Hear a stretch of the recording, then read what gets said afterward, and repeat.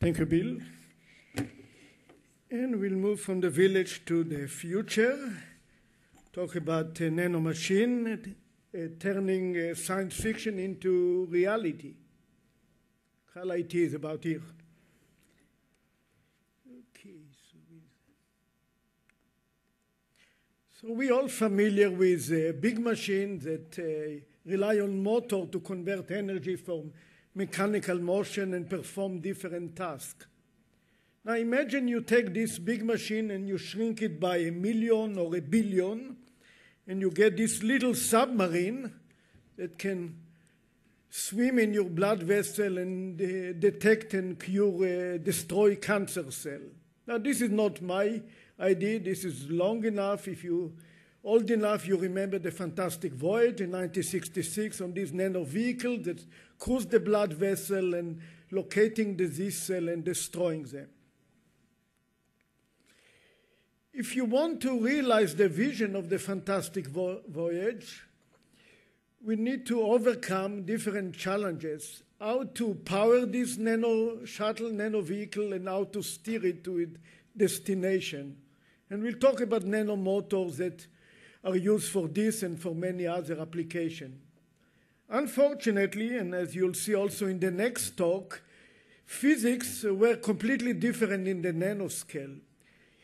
This little nano swimmer have to use completely different swimming strategies because of the viscosity effects that dominate the nanoscale at low Reynolds number environment, and also because of the Brownian thermal random motion. So our design principle of big swimmer are completely different than this nano swimmer.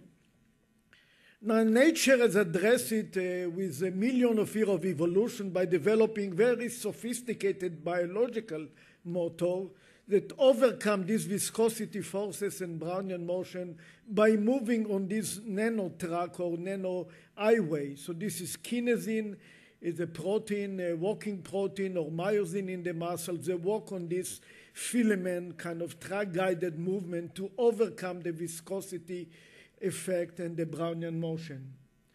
This is nature. Our approach, and we'll talk about the next 10 minutes about different fuel-driven nanomotor, fuel-free nanomotor, based primarily on nanowires that are propelled chemically or magnetically or electrically. So we will start with the chemically powered nanowire using a fuel, hydrogen peroxide.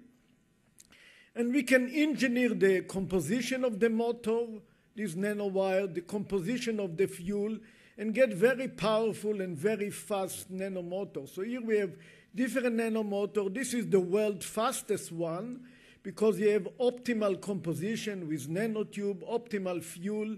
And as you see in the movie, it's a very fast movie. So you can see this guy go. So it's moving. So it took this, let's see it again if you missed it. It's too fast anyway, but if you look at the photo image at the final, this is the photo image of this guy, which the optimal composition and optimal fuel. And he's only 1 or 2 micrometers. He ran about 95 micrometers per second, which translates to 50 body lengths per second. Now this guy from Jamaica, Bolt, he ran the 100 meter at 9.58 seconds, which is only 5 body lengths per second. So my little guy ran 50 body lengths per second because of the optimal fuel and optimal composition. So again, 2 micrometers at 100 micrometers per second. So we have a powerful nanomotor. Now we need to navigate it. We need precise motion control to perform different tasks. We need to know to accelerate it, to start the engine, to navigate it, to steer it, to stop it. And we develop different strategies based on different stimuli, temperature, magnetic, electrically, chemically, how to navigate and control the speed and the direction. For example, we'll start with the temperature control. Here we have a temperature pulse. You'll see soon in the video that the room temperature, it moves slowly. You pulse the temperature, it starts to accelerate, and we can slow it down. So it's a temperature pulse. Again, Watch this movie. Room temperature, 12 micrometer per second. Pulse, 50 micrometer per second, and stopping now, off. And it's unlike the Toyota, we can slow down and instantaneously if you watch it again. So it's reversible. Slow, fast, and slow. We can stop it upon request. So this is a temperature control, very reversible. And this allows us, this is a magnetic control where we can generate very complex moving pattern. Again, you can see 4 nanomotor moving at the UCSD, or we can do CALIT or UCI as you needed to create different complex movement patterns. So this is magnetically guided, but they are all chemically powered, fuel-driven nanomotor. So we have a lot of power. We have advanced motion control. Can we combine it to pick a cargo and to drag it and to drop it and to pick another cargo? So the next video will show the ability of this little guy to pick this big cargo, to drag, transport it, to release it, and go and pick another cargo. So watch again. Here, picking the cargo, carrying, transferring it to the destination, dropping it, and go and picking another cargo. And this cargo is big. It's about 5 times bigger. This is 10 micrometer compared to 2 micrometer. Again, if you miss it. So, another capability is operation in biological fluid like blood or urine. For many of the biomedical applications, we need rocket that can propel in a body fluid like this undiluted serum. You see 1 second time interval. This is a micro rocket which have a bubble mechanism. You'll see oxygen bubbles that propel it, make it independent on the environment, as you'll see in the next video. So watch this micro rocket. Here it goes. You can see the bubble all in undiluted urine, move conveniently, and you can perform different operations, drug delivery, and other diagnostic application, as we will see. So this is all fuel-based nanomotor, a rocket or a wire. This is a micro tube where the bubble exceeds from the tube, or nanowires. We can also go fuel-free. Many of these biological applications, we need to eliminate the fuel in the body, in vivo application. So here we are inspired from nature, try to have artificial flagella. This is the nature helical bacterial flagella. We develop an artificial flagella that can be magnetically controlled and move without a fuel, as you'll see in the next video.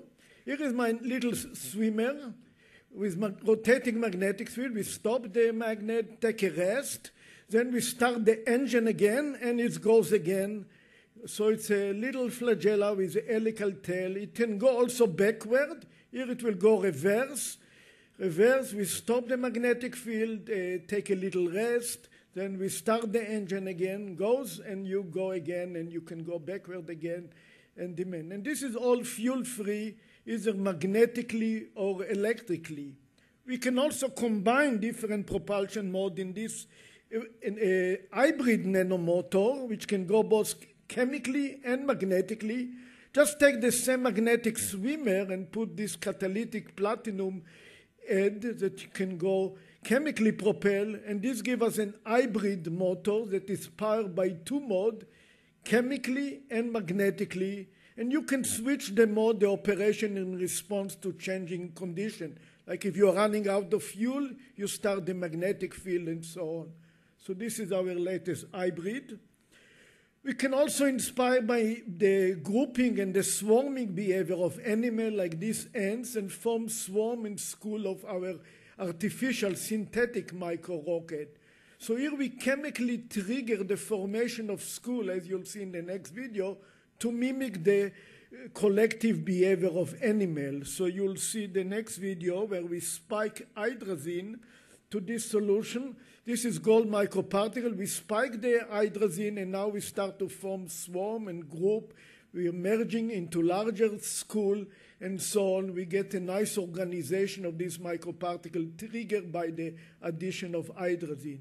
And this again mimics the collective swarming action of animals. So we have a lot of capability, what we can do with this. Again, we are dreaming about drug delivery. We will see some example of sensing, nanofabrication, cleaning the environment, the Gulf spill, and so on. So we'll go into the biosensing. Here we develop a motion-based sensor for pathogen based upon speed-dependent or distance-dependent. So these are different concentration of the E. coli pathogen. So this is DNA detection. If you watch the video, you can see different speeds for different concentration of the pathogen. So we get a well-defined concentration dependent, which is simply can be visualized by a microscope. So again, just different concentration, it's increased proportionally, and you can detect the pathogen directly without any purification. Drug delivery, we talk about the fantastic voyage. Here with collaboration with Professor Wang from the Cancer Center. Again, we have is a nanoparticle loaded with a doxorubicin. You have different size of the nanocarrier, therapeutic particle. And as you'll expect from Stokes law, the speed decreases. The larger the particle, the slower the speed. And you can see the next video demonstrating this size dependent. So you'll see this is the large particle slow, the smaller particle all loaded with the anti-cancer drug again and again, and so on. So again, this is what you expect from physics. We can apply this technology for nanofabrication, for patterning nanostructure. We can do UCSD, CalIT again, by having a functionalized nanomotor, have localized reaction that have localized deposition along the pathway, similar to what people use with atomic force scanning probe. We can eliminate the tip, go tipless by having localized reaction, let's say, of an enzyme, predetermined path, and creating these nano patterns. And we can also dream about nanosurgery. After this big lunch, we can swim, clean all the cholesterol and the clogging in our artery. So let me close by thanking my coworker, postdoc, student, undergraduate, graduate for making this possible, then the partner of NanoEngineering, CalIT for the facility, and thank you all for your attention. Thank you very much.